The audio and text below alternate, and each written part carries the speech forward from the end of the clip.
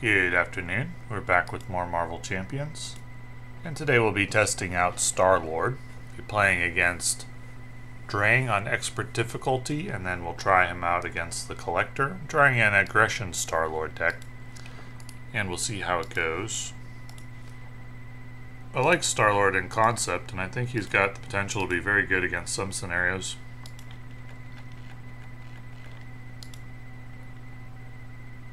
His hand seems mostly fine. We'll discard Element Gun. Okay. So let's get started. We can search the deck and discard pile for a copy of Element Gun as part of the setup. We'll go ahead and go Power of Aggression toe-to-toe to get Brawn in play. Energy toe-to-toe for Element Gun. And we'll use Mockingbird to fire the Element Gun. Attack with Brawn, which removes one threat. We'll use the Milano to thwart. Should have flipped to Star-Lord before doing some of this because it was hero actions. We didn't have anything left to do in hero form, and then we'll do 2 damage with Star-Lord. 2 threat, 1 charge up, 1 attack, which we're just going to face tank. Give the villain a tough status card. If he already has a tough, he doesn't, so it's 1, 2, 3, 4, 5 damage. Ouch. And then 1 encounter card, which is Badoon Grunt, which deals 1 face down encounter card. So, Hercules costs 5 right now.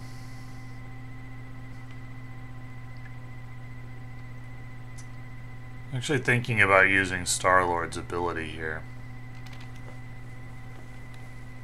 Be taking 3 encounter cards. I don't have anything else to combo it with, but I could get Hercules out.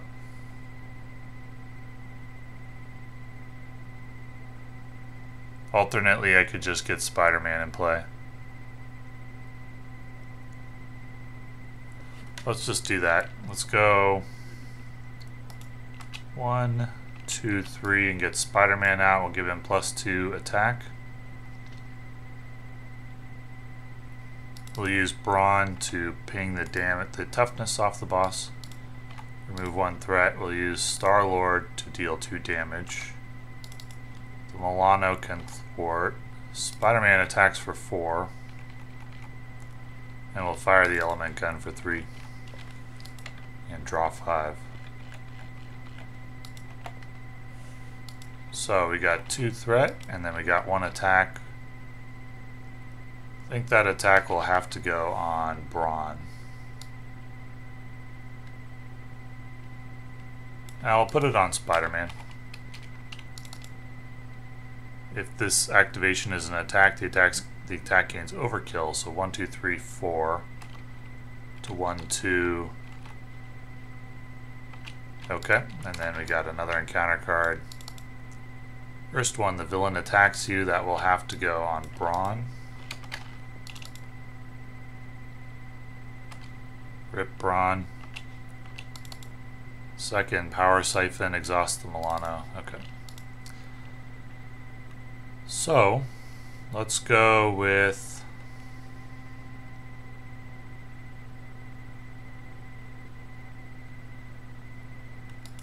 discard these 3 to play Bad Boy. Use Daring Escape to fire the Element Gun. Well, we'll put him into phase 3 first. Discard 4. There's an Engineer. Grunt. Okay. It's going to give an extra charge up, and then we'll use the Element Gun to take out the Engineer, and we'll draw 5. I haven't drawn Sliding Shot yet, so no opportunity for like a big play.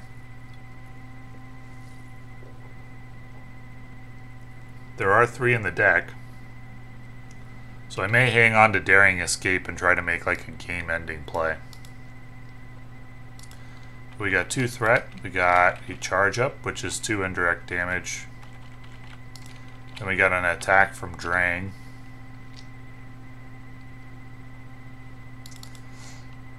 So we'll use Bad Boy here. Cancel the damage, change to Alter Ego, draw 2 cards.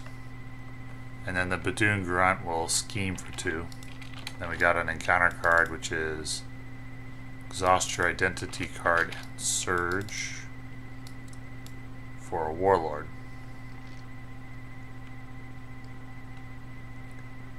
Well, I got Sliding Shot, so how big of a play can I make here? Got Groot for 2 damage, Star-Lord for 2, that's 4, 5, 6, 7. Plus 9 is 16, plus Tigra. Can I afford all of that? We can go 1, 2, 3 for Groot. We can flip. We can go Daring Escape to ready him and draw a card and deal an encounter card.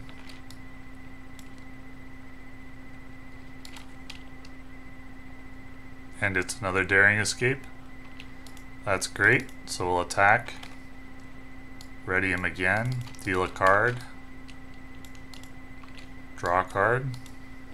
Another Sliding Shot. Okay. Now it's gonna be ridiculous because we can go Star-Lord's discount to play a Sliding Shot. The Star-Lord's discount brings another one into play, so it's 5, 6, 7, 8, 9, 10, 11.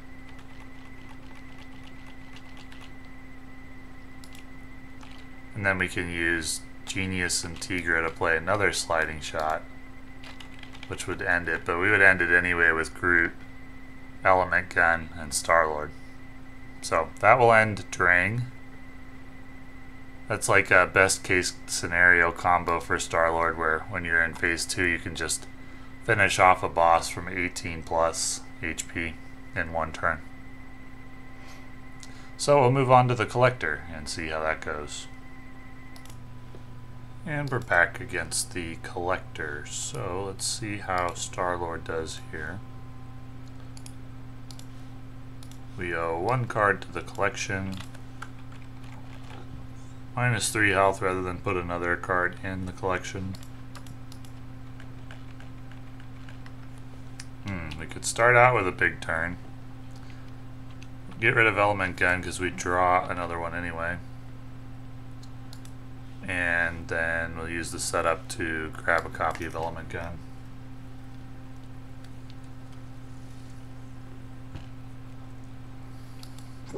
So, here we go. We'll use Power of Aggression, get out Wasp with 2 HP.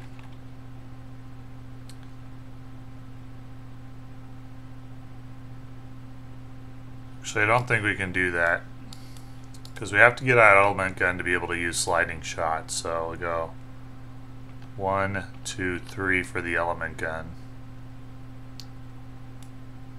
Then we'll attack with Star-Lord. Use Daring Escape.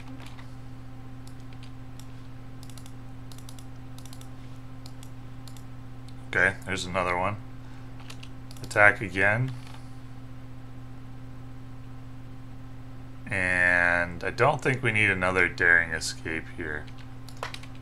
So we'll just go ahead and use Star-Lord's ability for -3 cost, and we'll Sliding Shot. His ability brings another one in, so that's going to be 9 damage. And then we'll use Wasp for Element Gun to put Collector into phase 2. Top card into the collection, +2 threat. If we survive this, we'll be in fairly decent shape. And we'll draw 4. So we got 1 threat, 1 attack from the Collector. It's going to be 5 damage. And then 1 more encounter card. So that's 3 encounter cards. A Sentry Bot. Stay a while. Collector attacks you with +1 attack, and that's going to end this attempt. So that's the risk with that type of hand. Let's get reset and try again. Alrighty. Second attempt on the collector.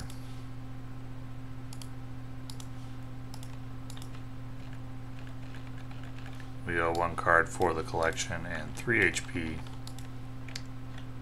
How much of this do I want to keep? I could keep most of it. We'll go 1, 2, 3 for Brawn. I can grab a copy of Element Gun.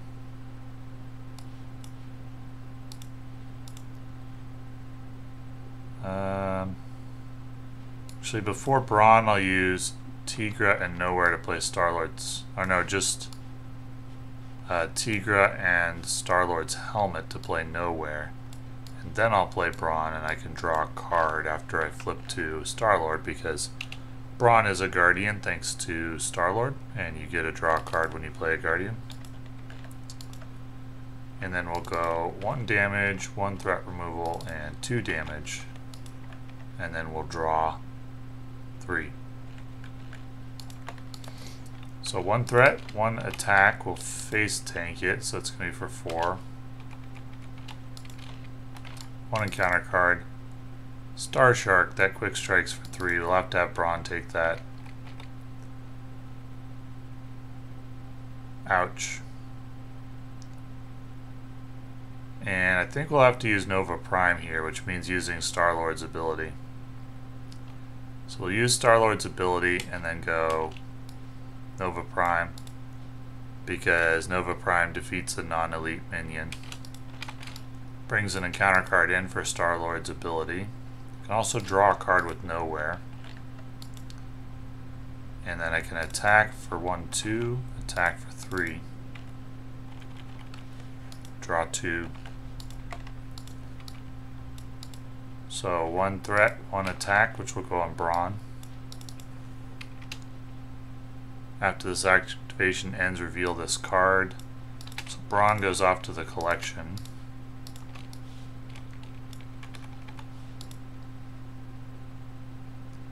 And when the collector takes damage, this biogram image is going to go off to the collection.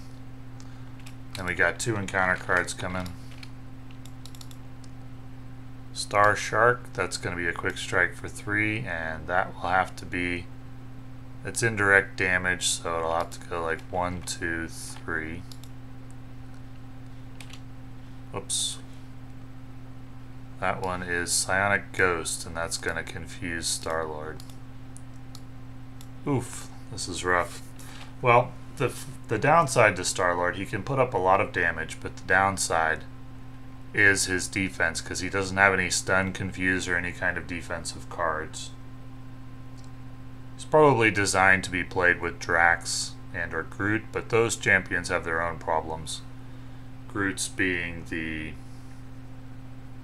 forced response of removing counters when he takes damage, and Drax's being the small hand size and the fact that he only gains vengeance counters when he gets attacked. And Star-Lord and Rocket have almost 0 defensive ability. Gamora has her counter card for defense, but that's it, and she doesn't have any kind of stun. So anyway, this looks like a loss.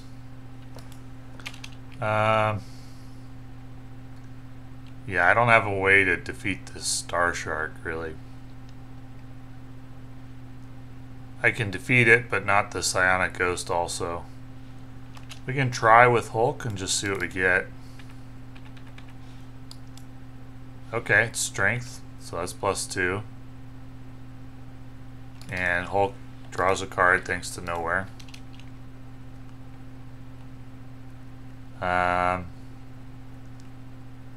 We can go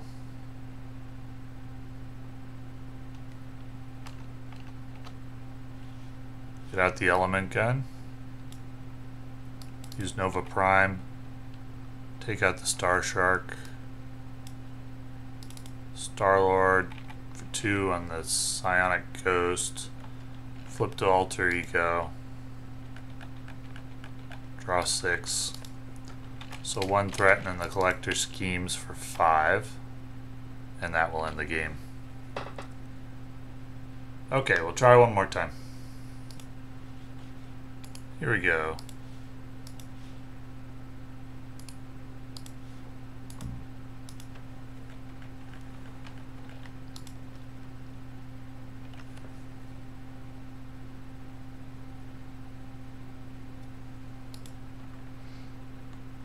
What of this do I want to keep? I have 1 card for the collection. Don't want to keep Element Gun. Probably won't keep Bad Boy.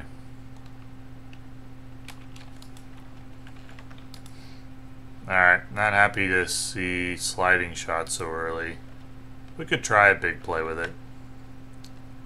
So we'll go grab Element Gun. We'll go...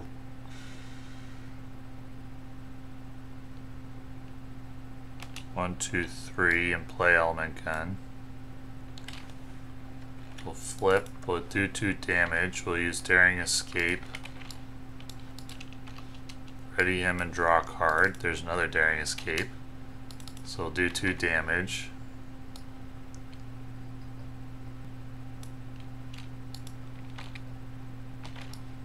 We'll ready him and draw a card.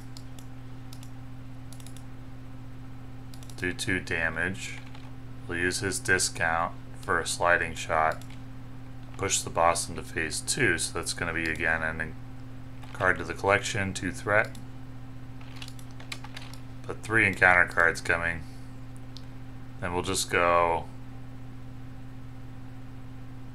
I think we'll use Wasp to deal 3 damage. And we'll draw 3. Alternately, I could use Spider-Man and Nova Prime to play Wasp. And then have a chump blocker. I think that's probably safer. Let's play Wasp with 2 HP. Attack for 3. And then draw 5.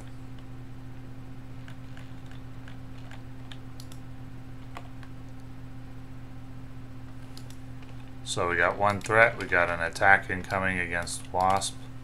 It's going to be for 5.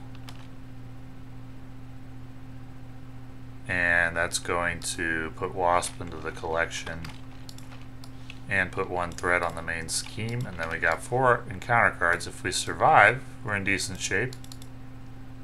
Stay a while. Collector attacks you with +1 attack. Psionic Ghost comes into play.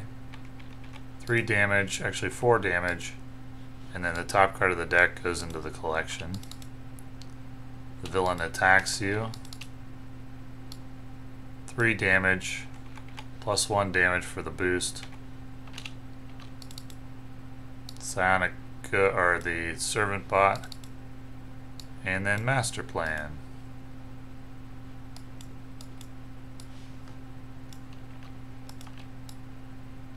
Can I deal 18 damage here?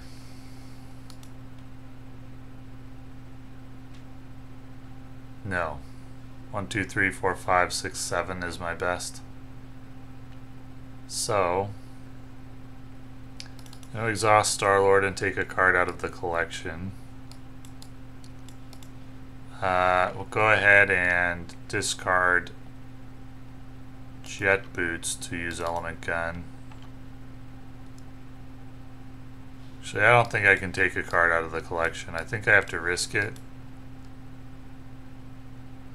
Because I think I have to reduce the threat.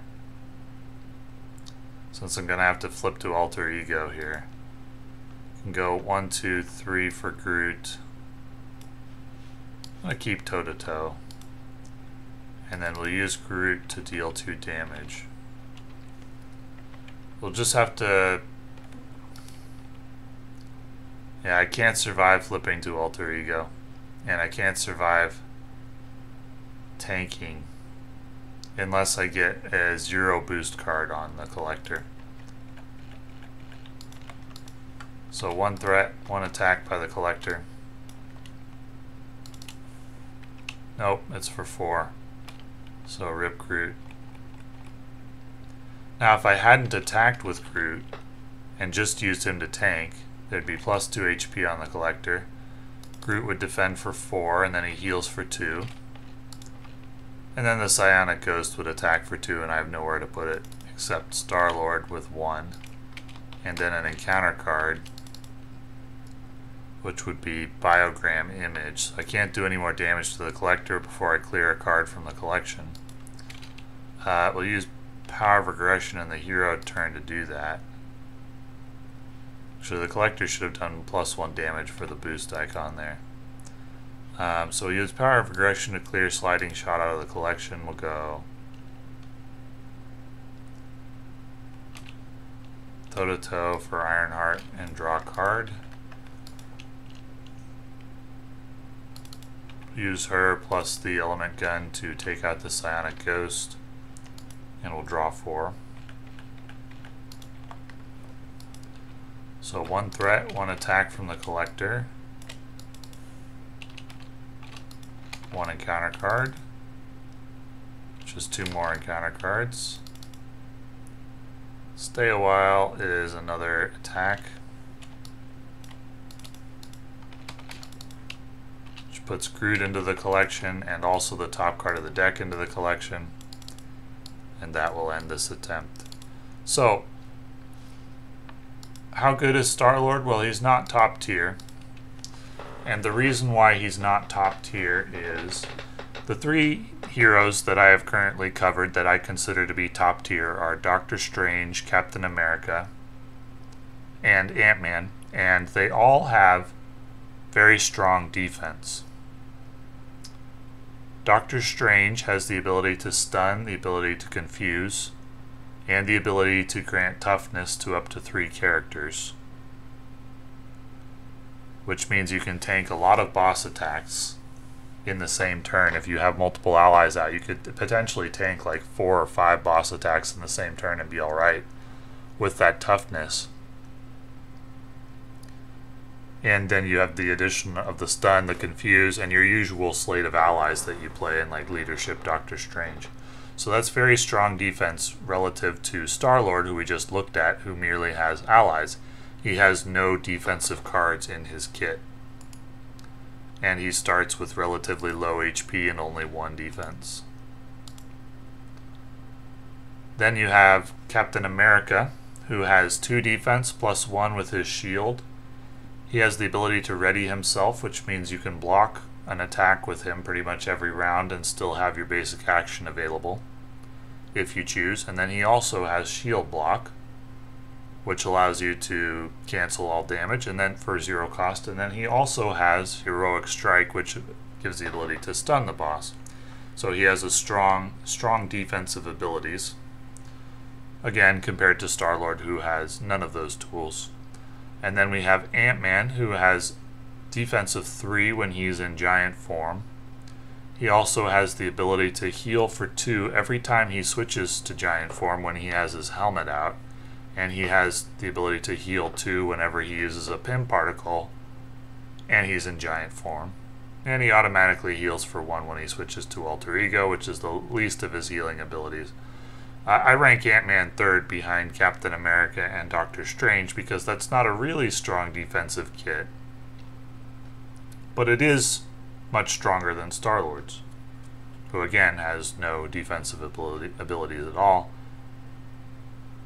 Same problem with Rocket Raccoon, and to a certain extent Gamora. Gamora does have the counter card, I forget what it is, it cancels 3 damage. That's good, that's 1 tool, but it's only 1 tool. She can defend for 2, but she lacks any kind of ability to ready herself, so it's not real good to use her ability to ready.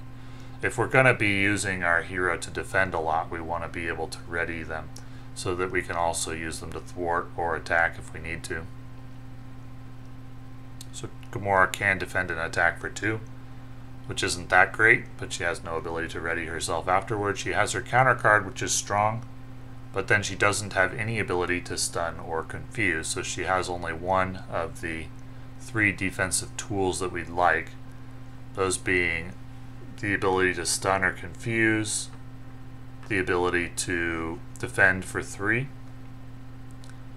and or the ability to use some kind of event to cancel damage, such as backflip or Drax's payback, or the ability to give your allies toughness, or some kind of extra defensive ability, the ability to heal. So Gamora has one of the 3 tools, but that's all. Drax has one of the 3 tools. That's payback. But he only defends for 2. And he can heal with Mantis, but only with Mantis, and that's a 1-of card. And he doesn't have the ability to stun. Groot doesn't have the ability to stun or confuse. And yes, he has the ability to cancel damage with his growth counters, but we need those for all the other cards, so we're loath to do it. He does have the defensive 3, so basically each of the Guardians have at best 1 defensive ability, and we'd like them to have 3 in order for them to be S tier in solo play. And that's why they're not S tier. Now, even the ability to have strong defense doesn't guarantee that a hero is going to be S tier, because they also need the ability to thwart.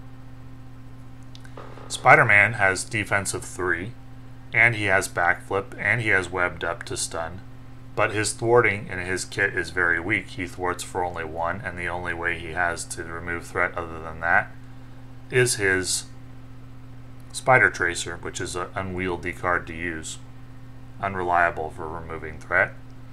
Now, as the Justice scheme continues to add good cards, Spider-Man will get better and better. Really, all the Justice scheme is lacking right now is strong allies. Wiccan was a very good addition, but it needs a couple more strong allies.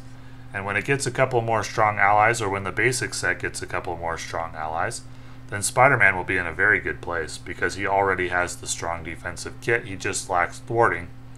Doctor Strange has the strong defensive kit, and he can thwart with images of Icon, or with his other hero card, I forget the name of which I forget off the top of my head, but it thwarts for 3 plus boost icons. He also has thwart for 2 built into his hero card.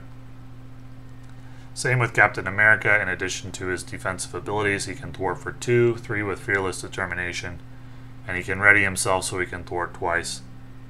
And Ant-Man has the ability to thwart as well, because when he switches to Tiny, he has 2 threat, and he automatically removes 1 threat. And then he also has his threat removal card, which adds additional threat removal if you have Army of Ants. So Spider-Man will be strong, I think, at some point, when Justice has the tools to make him strong, but he does need Justice because of the lack of thwarting, and that is why he's bad kind of early in the game's life. But will likely be good at some point if they continue this trend of adding good cards to Justice. But Star-Lord and the other Guardians are not in a good place. They're fun to play, at least with Star-Lord and Gamora. They're above average, Star-Lord and Gamora are. But they lack 2 of the 3 defensive tools, and that makes them very difficult to play against high difficulty quests where you can expect a lot of the time to take multiple attacks from the boss in the same round. They will need help from the aspects in order to be good, and the aspect cards that get added tend to be inefficient and therefore not that good. With the exception now of Justice cards getting added, which are quite good. And if they continue to do that, they'll make at least one hero who was not previously that viable pretty decent, but we'll see. So, thank you for watching.